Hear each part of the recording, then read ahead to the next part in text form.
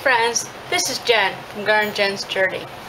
Today we're going to be making an herbal infusion that I use to make lotions and lip balms because it contains a whole lot of properties that are good for the skin and just good all over. So I'm going to show you how I make my herbal infusions.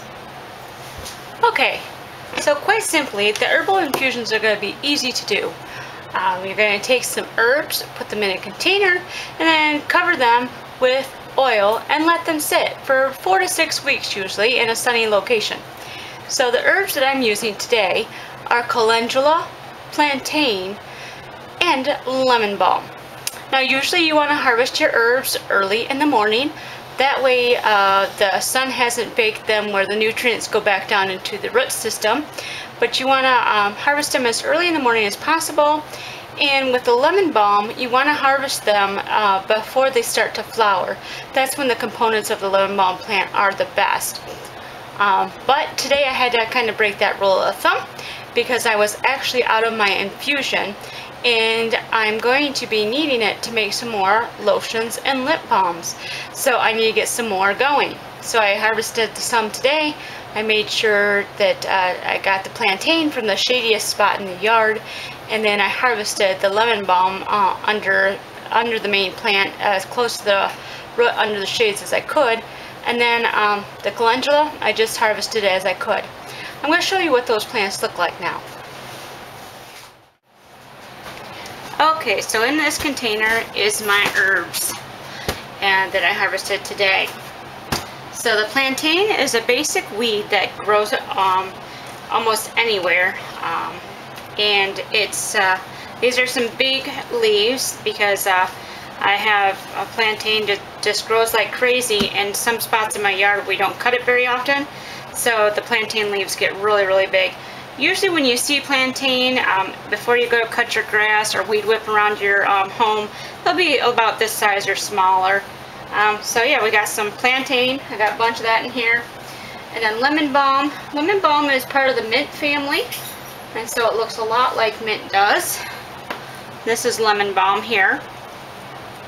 And it's really nice. It's very lemony. It just has a good smell. And it's got a lot of good medicinal properties. So I've got quite a bit of that in my little bucket here. And then calendula is in the marigold family.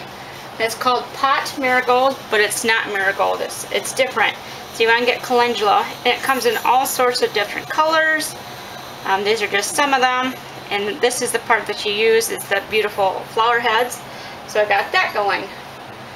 I really like this one. It's got a couple different colors going on, and there's the yellow, and then it's got some tinge of the darker color. So it's really pretty. So I'm going to go ahead and show you how we make these into an infusion. I'm going to take just a regular, this is a 2-quart mason jar with a lid, and I like to do 2 quarts because I use this a lot with my my soap company, because I do make a lot of salves, lemon lip balms, and I also use it to make teas, lotions. I use it for a lot of stuff, so I kind of need quite a bit of infused oil. So I'm just going to use a 2-quart container. You can use whatever size container you have available depending on how much plant material you have. And then I'm just going to use basic olive oil. This is the light variety. You don't want to be going out and spending lots of money on extra virgin olive oil for this. You're not cooking with it, you're just simply using this as a medium to extract the nutrients from the plant material. So pretty easy. We're going to take this, we're going to take our plant material, and we're just going to stuff it in here.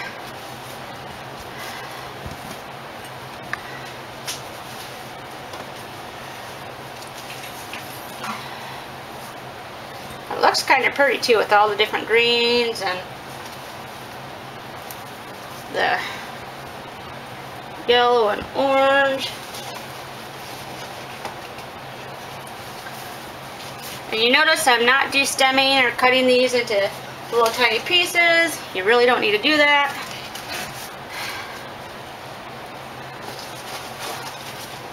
Alright.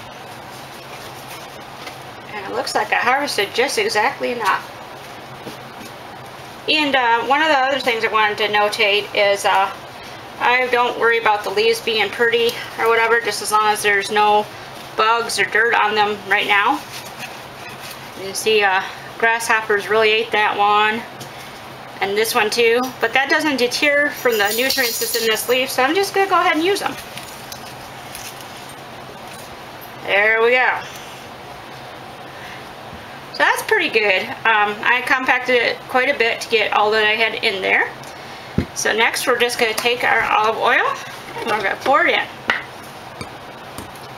Now if you're going to use a different type of oil, olive oil is generally good, but you can use another light oil like canola or sunflower.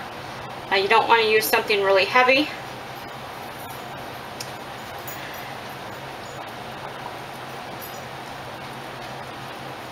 There we go.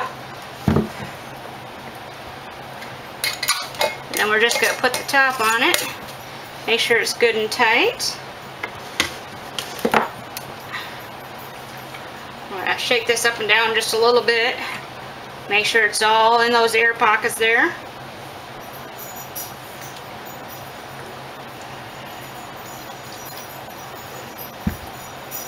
Alright, then we'll let the air back out.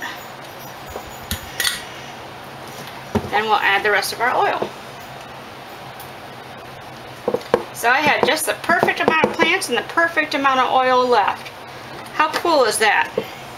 I didn't plan on that. It just happened that way. I give thanks to the Lord for that, because He's good at making things work perfectly. So I'm going to try to get these underneath here.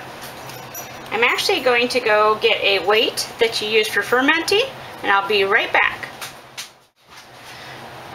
Okay, so I have my weight for my jar, and I just recommend doing this just to make sure the plant material stays underneath the oil and it works best. You can buy these separately. I bought them as part of a fermentation kit. I really love them. They're just glass weights that you set on top like that, and it keeps the plant material beneath the liquid. And I might have to actually drain off just a little bit of oil because it is pushing quite a bit out there. Let's see. No, actually it's perfect.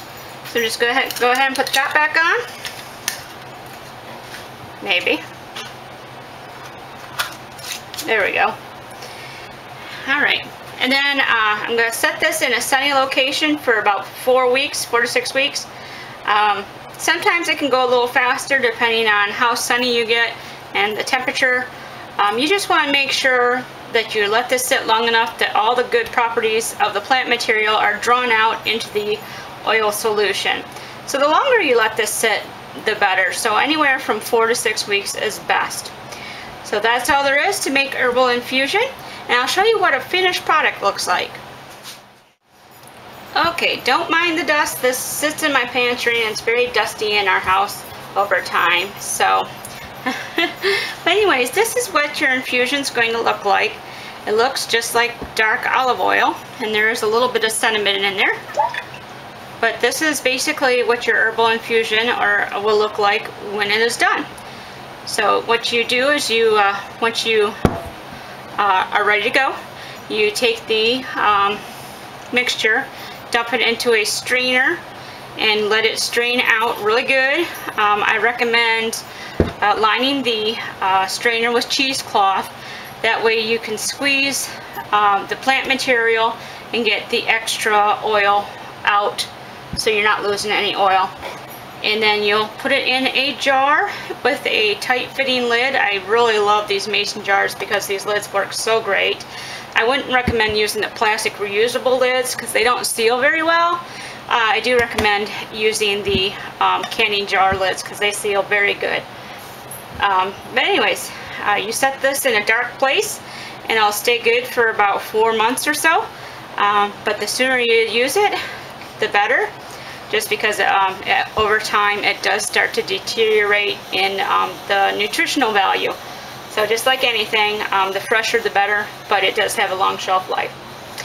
So I hope that it answered your questions with regarding to how I use my calendula and plantain and things like that in my garden. This is just one of the many things that I do with it. There's lots more to do. If you're interested in learning more about herbal remedies and how to use different plants to help your family with minor ailments and injuries and things like that, I suggest that you do your research on Google and find some good herbology books. There's lots of information. Join some herbal groups that have people who are very experienced in using plants like this medicinally and how to get the most bang for your buck, so to speak, when it comes to plants. So thank you so much for watching. This is Jen from Garden Jen's Journey. I hope you have a blessed day, everybody. Bye.